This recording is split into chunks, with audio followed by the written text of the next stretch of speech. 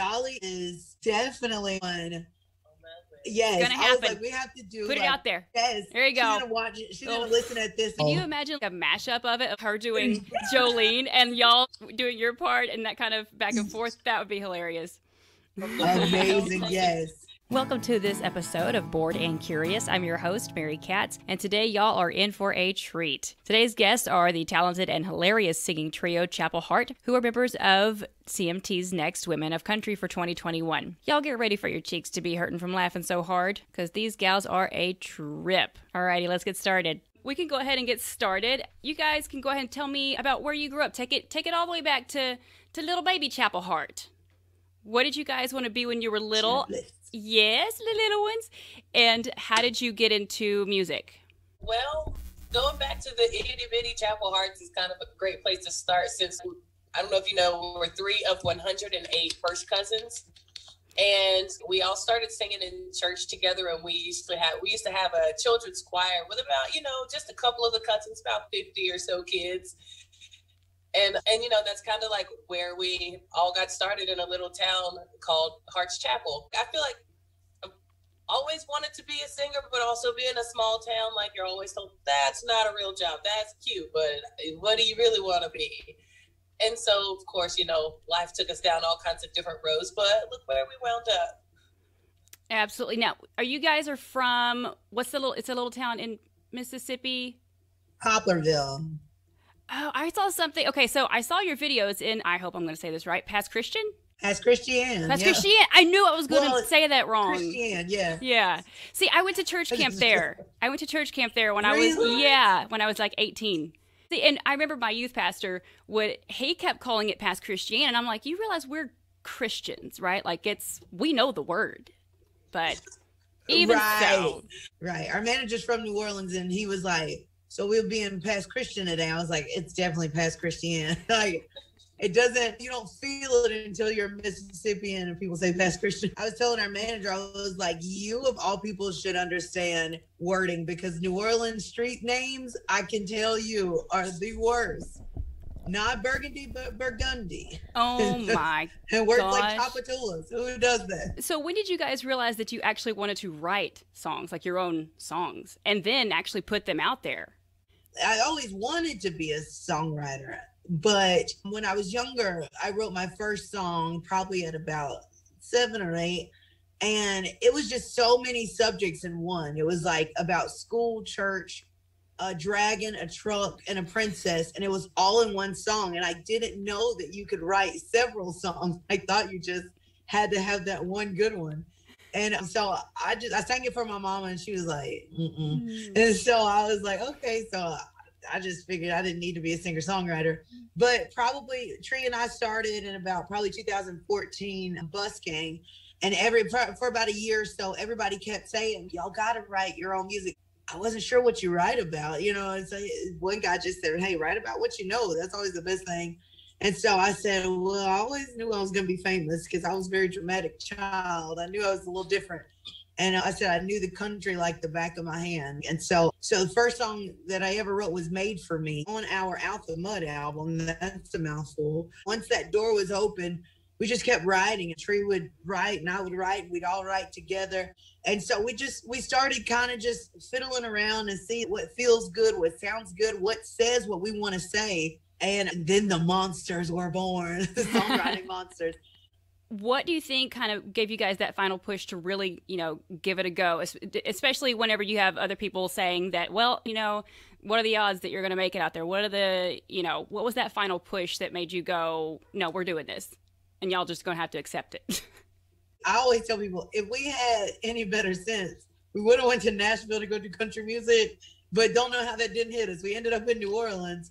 And so everybody would always be like, there's no country music in New Orleans. There's no country music. So we just kind of did party music, cover music, just kind of all the stuff we listened to on the radio, fun stuff. And we did that for a little while, but it just wasn't fulfilling. And we finally sat down and said, look, we got to take this chance. We got to at least take a chance on ourselves and take a chance on what we're writing and what we feel. And if it doesn't work, we are a hell of a cover band, and I know we can do all right, and we can book weddings and parties and all of that. And I was like, we'll still have a great future in music. But, you know, I was like, I just don't want it to get to a place where I say, well, if we only would have tried. And so we just sat down and wrote down, you know, put ourselves on paper and all the things that we've been through on paper and said, look, we'll give this to the world. And if they don't like it, that's okay. But it turned out completely just the opposite. We had so many people say, we hear all the time, like, I don't listen to country music, but I love you guys. And I love your songs and I love your messages. And this song did this and this song did that. And it's just mind blowing. So would you say that so far it's kind of surpassed your expectation, or did you even have any expectations going in? I would say kind of both sides of that, yes and no, because from the time we decided to do this, I always said the world domination, that's going to be the goal. So all of these other little bitty steps in between, it's okay, that means we're on track. But at the same time, each of these quote unquote little steps in between, they're freaking monumentous when you think about it.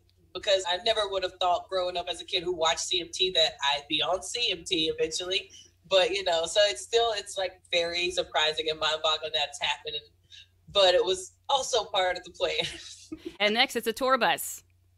Yes, it's on my vision board.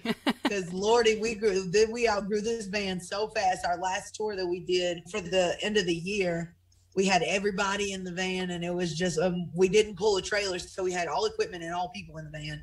And so it was quite interesting. So it made me realize quick, it's time for a tour bus. So yeah. I'm sure you love each other like the family that you are, but enough snuggling is enough snuggling, you know? Ain't that the truth? Yeah. Oh gosh. On that note, you said you have 106 cousins. There's 108 of us. Our grandmother has 17 kids and 108 grandkids. See, now I can 100% relate to that because my mom is one of 10 kids and my dad was one of 4. Yeah, my dad was one of 14. So. Oh, Mom. Yes. Y'all, I'm one of like, at last count, like 136 cousins. And I know that's not even the real number anymore. Right. It's like insane holidays, it's always too many people when we get together. Yeah. Family reunions are like full-blown events. Yeah. That should be checked off by the city. Yeah. Got the fire marshal coming out. Nope, too many people. You're at capacity, 50 people to go. Right.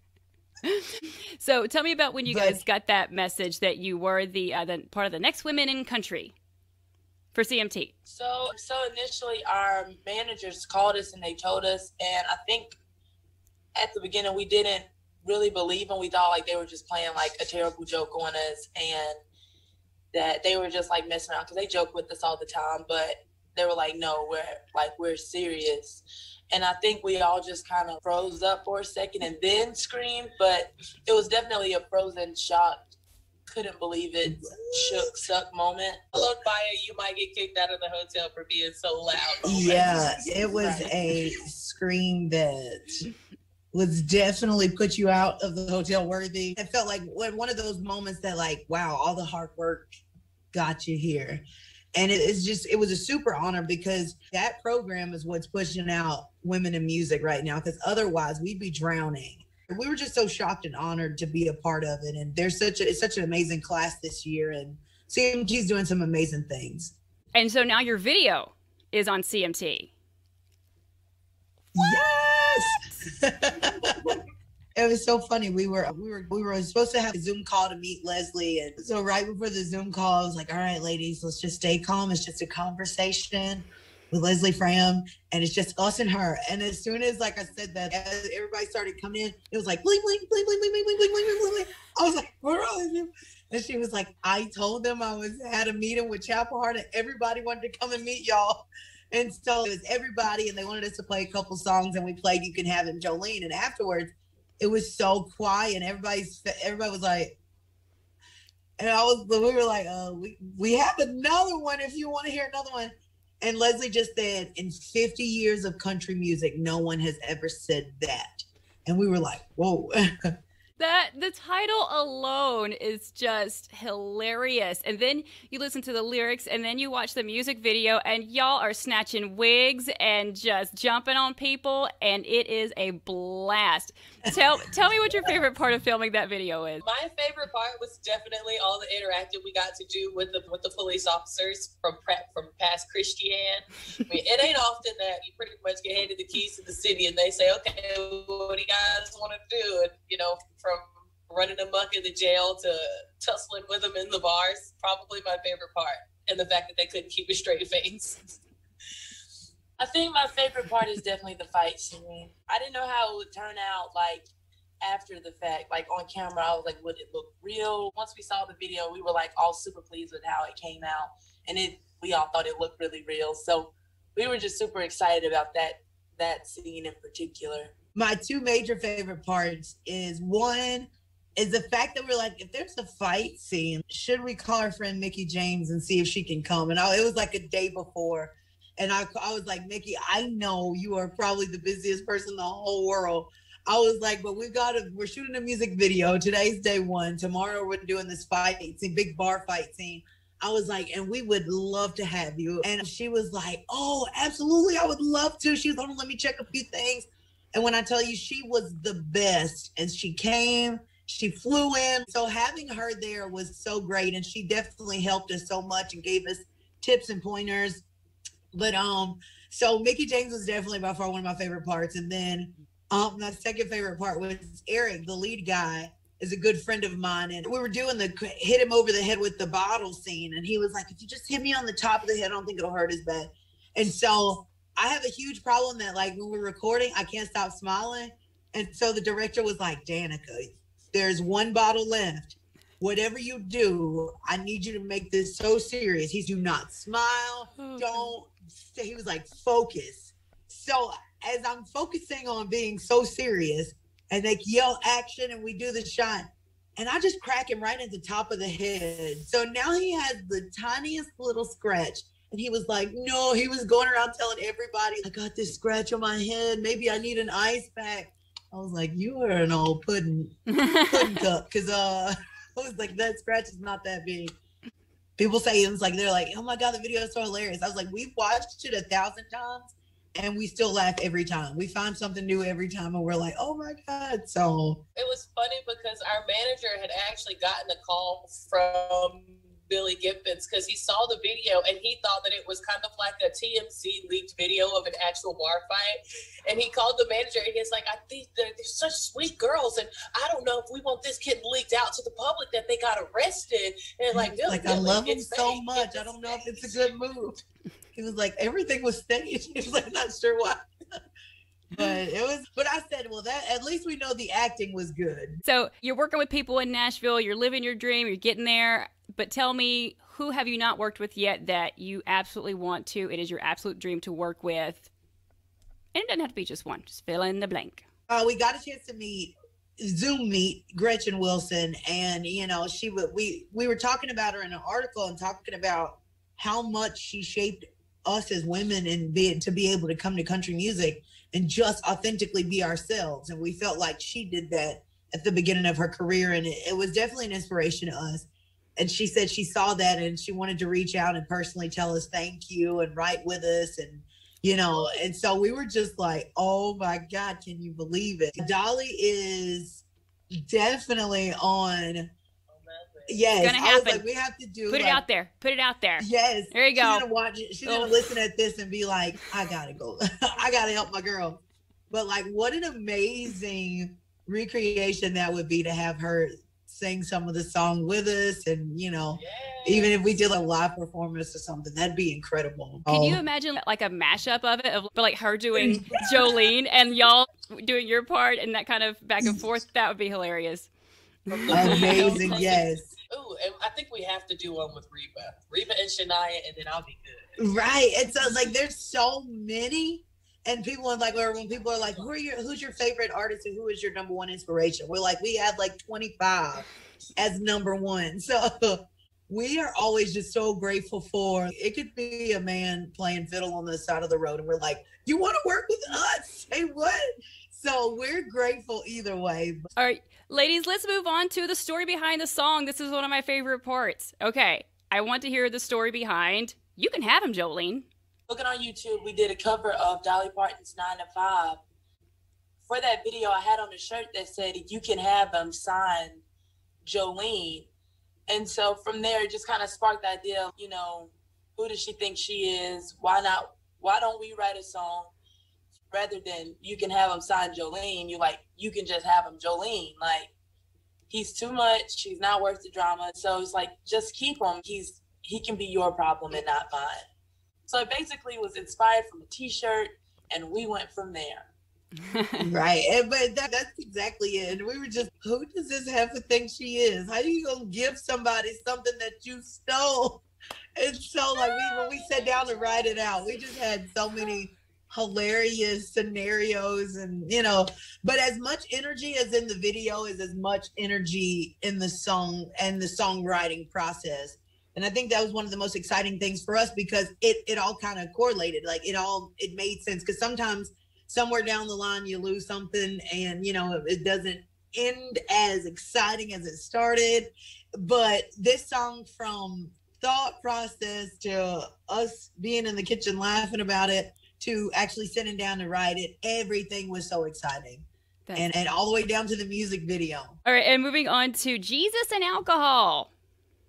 Okay, so we wrote Jesus and Alcohol whenever we were crammed in a tiny hotel room about this big in Nashville, right off near Percy Priest. And, usually whenever we travel, we try to get like somewhere that can at least accommodate us for.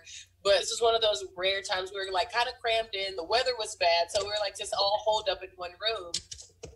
And Danica was in the bathroom playing the guitar. Don't ask why she was in the bathroom playing the guitar. And she was like strumming through Amazing Grace.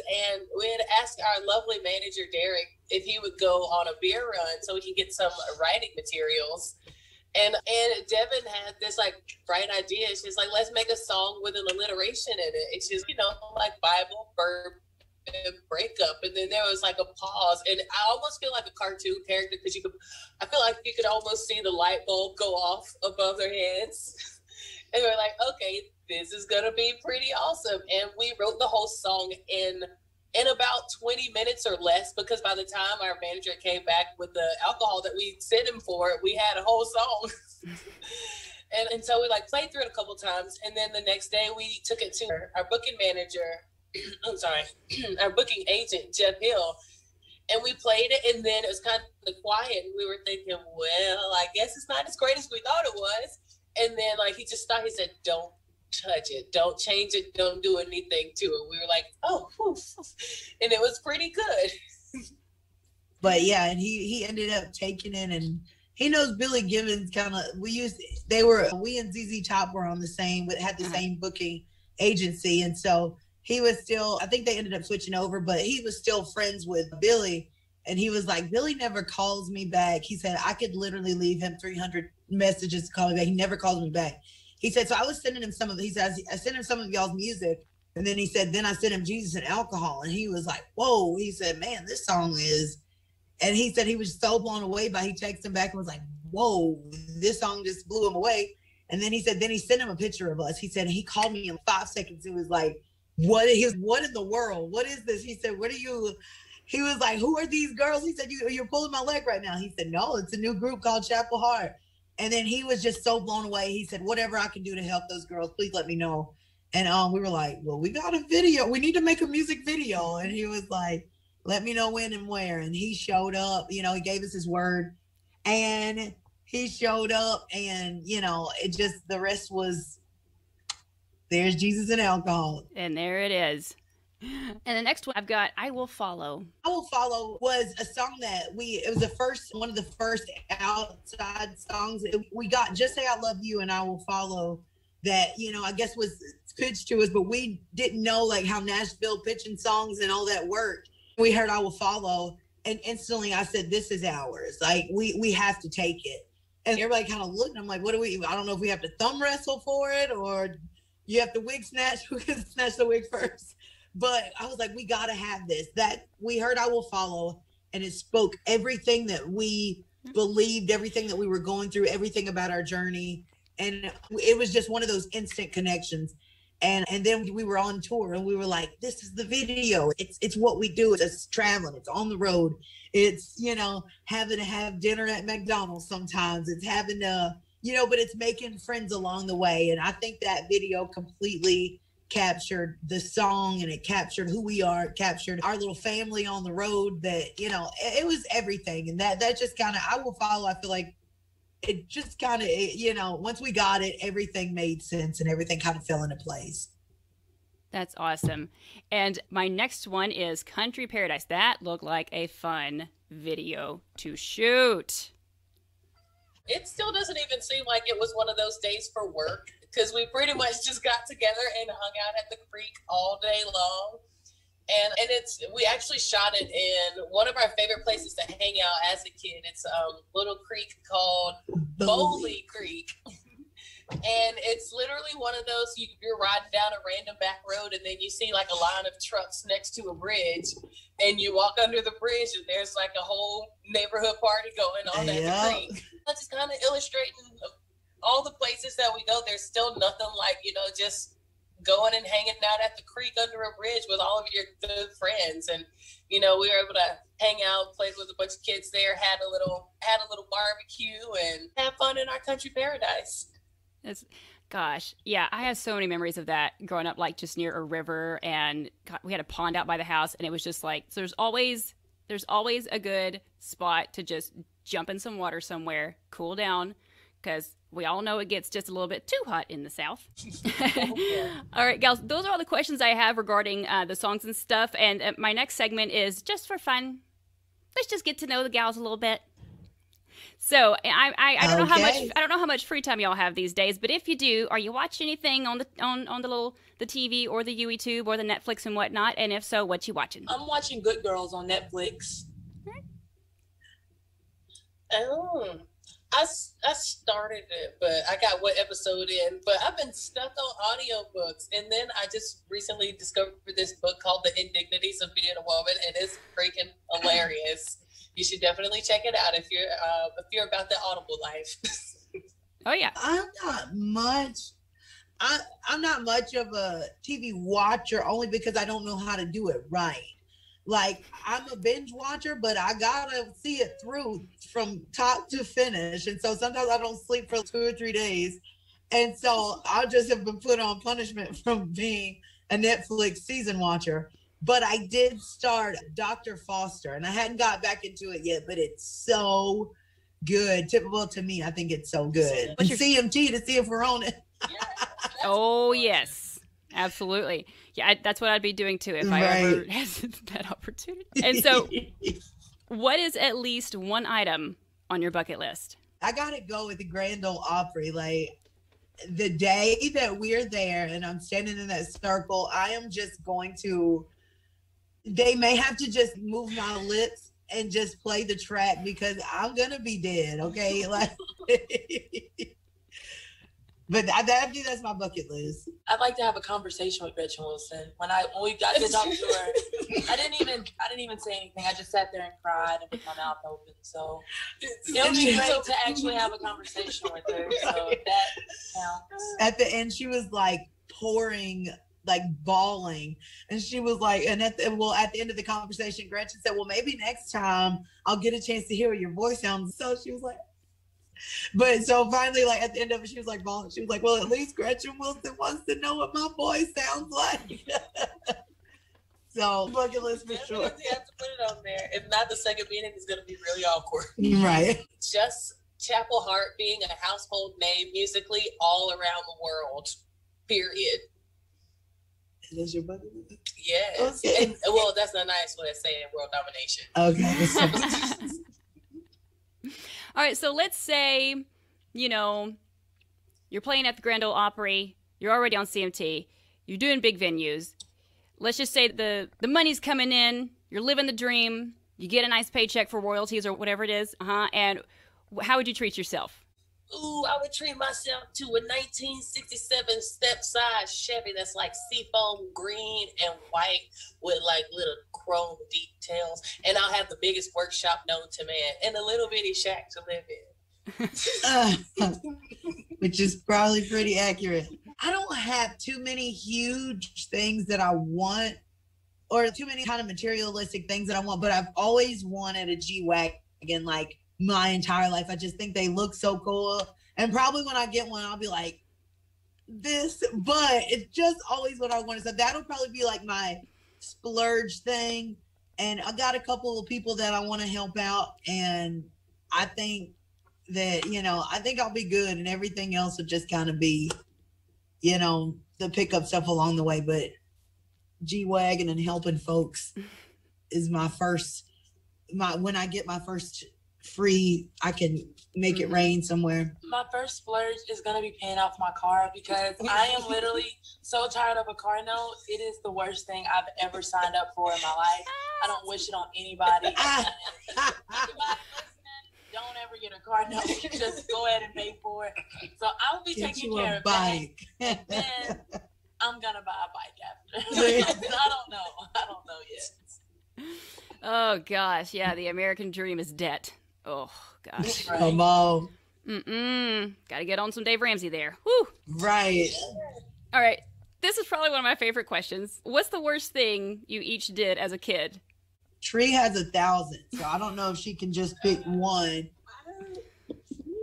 I'll go. Yeah, you go. One time, my cousin and I were like just kind of playing around at the house. And for whatever reason, I thought it'd be a good idea to dial 911 and then hang up. Well, the cops ended up showing up. We were hiding in the house. And once the cops got out the car and started walking towards the door, I just got out of the hiding spot, ran outside, and I was like, she made me do it. I blamed everything on her. And I think that's about the worst. I wasn't a bad kid, so that was probably the worst. I did the exact same thing. I ever got in. Did you, Lord? Right. That checking to see if 911 is a real number, if it works, that kills you as a kid. Does it work? And then what is classified as an emergency? If I want something to eat and my mom won't go get it, is that an emergency? That's not the worst thing. What was it? One time I put citrate in my mom's lemonade. And it was, what is it? It's like this the laxative. Oh my God. Liquid laxative. And so, I think she thought that was going to take her right on out of here. Good thing it didn't. No, I don't want to take her out. I just wanted to poop a little bit. Oh, whoa. Come on. I bet you'll say, yeah, but yes, next time, Mom. Right. I don't know, I was in a chef mode or something as a kid. We were teenagers, me and Tree, and I was gonna show her how to cook a pork chop. But next thing you know, the pan catches on fire, and I'm like, ah! So I'm swinging it around, and the flames go up, and I'm like, ah! So then I turn on the water and try to do it, and it blazes up in the kitchen. I was like, ah! So then I just go outside and wave it around, and I literally prayed one of the hardest prayers in my life. Lord, to put this fire out, and I promise I'm going to be the best person I can be, or whatever it is that you need from me, because I almost set my grandmother's house on fire, and I knew I could not live with that in my heart of hearts. Why does your grandmother not have a place to live? Because I set it on fire making pork chop. Not a good story. So definitely by far one of the worst experiences I've ever been through. Okay, well, one thing that I did, I feel like a lot of people feel this way, but if you don't get a whooping, you might as well make it worth it. My dad, Smitty, he would call me on so much BS. I was like, oh, I'm going to get it one day. Because I think he wouldn't let me, go to my friend's house or something. And he had just been diagnosed as a diabetic, and he'd had asthma, his whole, life. And so I, lit every scented candle in the house, spraying perfume and air freshener and everything else in hopes of giving him an asthma attack. And then he's the devil. But that didn't work because he spent all day outside working on his boat. And so I switched all the sugar with the salt, and that didn't work because he didn't drink coffee that day. And then so I made him a candle that had one of those, what is it, the M88, the little firecrackers inside of it. And so I pretty much just made a candle around a firecracker and then engraved "I'm sorry" on the candle and gave it to him, and that worked. No! I got my ass beat, but it worked. Oh my so God. it just like exploded in the house. Well, it wasn't very big. There was, just like candle wax on the ceiling and stuff, Oh my God. But other than that, I was an angel. I'm just going to take your word for it. Week, what she meant was hell years. I think that one might fit into my next question, which is, what's the most adventurous or riskiest thing you've ever done? I'm going to say travel. I'd never been to Europe before. And we went by ourselves with the band, but by ourselves to navigate us through, and definitely an adventure. And it scared the crap out of me, but I did it. And it was the most amazing thing. The most adventurous thing I've ever done is join this band, because I don't know who I thought I was, agreeing willingly to be like, I'm going to spend the rest of my life with Danica and Trea. And then I got here. And they've been driving me crazy ever since. And she ain't left yet. Right. Honestly, of all of the dangerous things I've done in my life, I think the most adventurous was being on a golf cart while Danica was driving. There were a couple of moments where I'm sure me and all the other 10 people who were over capacity on a golf cart felt like fear for their lives at one point, like hitting corners and just like NASCAR golf karting. And yeah, it still gives me a little flashback every now and then. Right. So, Danica, you must be taking driving lessons from my husband then, because every day in the car, I'm just like... Right. Every day is another adventure.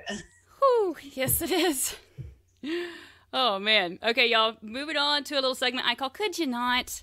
It's just, whether it's professional or personal or traffic related, I don't care, just what... It could have something to do with your dog or each other. Doesn't matter. Whatever it is that just gets under your skin, for each of you, just tell the world, could you not? World, would you not? Could you not hook up your children to those little monkey backpack leashes? We stare at you, okay? And I know it helps you keep up with your kid, but we stare at you. I will tell you this, as a mom, I have been very tempted to do that. I haven't done it, but my kids are my kids are 4, 3, and 1.5. So I've considered it. Yeah, y'all giving me Cat Williams flashbacks. Desperate the little blue leashes. times for desperate measures. I know, but we stare at you guys. We do. We secretly judge you in our heads. No, but there was this, I will say, we saw not too long ago this one little boy that was on a leash, and he was like, I was like, now I don't blame her. I think it's maybe situational. I'll just say the South. Could y'all not make crawfish $16 freaking a pound? Oh, yes. Because Right. I'm ready to eat a lot of crawfish, but not have to pay $1 billion for for crawfish. They got a small loan to enjoy eating the crawfish. Make crawfish $1.99 again. Yes. That's a hat I will wear. There you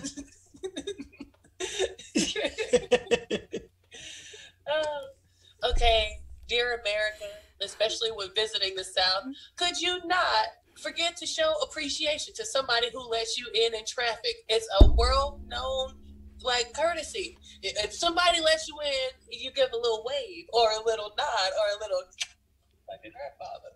Some kind of way, you got to show that you're appreciative. Because if you let them in and they don't say thank you, it just makes you want to cut them off again. It really Right. does. Absolutely. Take your spot back. Yeah, I live in Dallas, and it's, every day. My final segment here is a little thing called Why in the Sam Hill Do We Say That? The one that I picked is Why in the Sam Hill Do We Say That We Have Beef with Someone? What's that origin? So I'm going to give you the short version of that because it was really long, and I was like, I'm not going to do that to these wonderful ladies. So, why in the Sam Hill do we say that we have beef with someone? So it's meant as a complaint, I'm sure y'all know that, and it came into use in the U.S. in the 1880s. The origin of the term is unknown, but some speculate that it refers to two beefy, meaning muscular. Oh, Jesus and alcohol.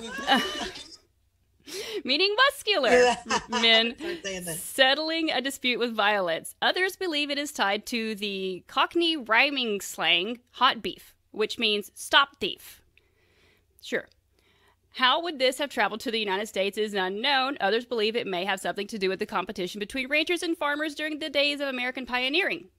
The word beef is derived from the old French word, I'm going to butcher this one, boeuf, boeuf, boeuf. Y'all can give that a try if you want to, which means the flesh of cows or oxen. So now we know, sort of, why we say that. Now we know. Oh my gosh. All right. Is there anything else you ladies want to add before I let you go? No, this has been an amazing interview, and we've had so much fun. Good. I'm glad you guys had some fun. All right, well, girls, thank you so much for being on Bored and Curious today. This was awesome, and I wish you guys all the luck that you deserve, and that is a lot. Thank you. All righty, y'all. Thank you so much for checking out this episode of Bored and Curious. I hope you enjoyed it. Be sure to head on over to the description so you can keep track of Chapel Hart and their tour, their music, and all that great stuff. And make sure you give us a follow over on social media, and be sure to subscribe or follow the podcast. Thanks again, and see you next time.